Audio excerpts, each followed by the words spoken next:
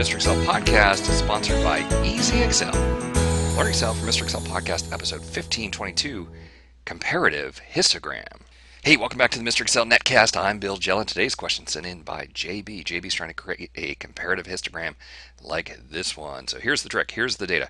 We have the categories, the male percent and the female percent. And you want to copy this data, make a copy of it over here, because we need to make the male side negative. So I'm just use minus B2, copy that down.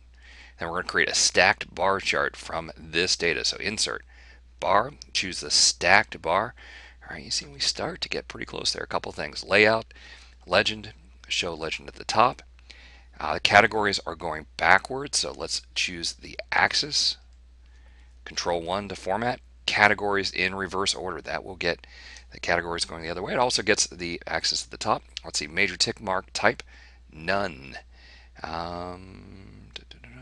Oh, we want labels. All right, so to get labels, and this is a little bit tricky. Data labels. A little bit of more data label options. That adds the data labels actually, and you see that the male side happens to be selected. So we're going to go into the number format. I'm going to create a custom format, and right here. So this is for positive. This is for negative. For negative, we don't want to show the minus sign. Click Add, and use that. Click Close. There we go. So the negative signs are gone.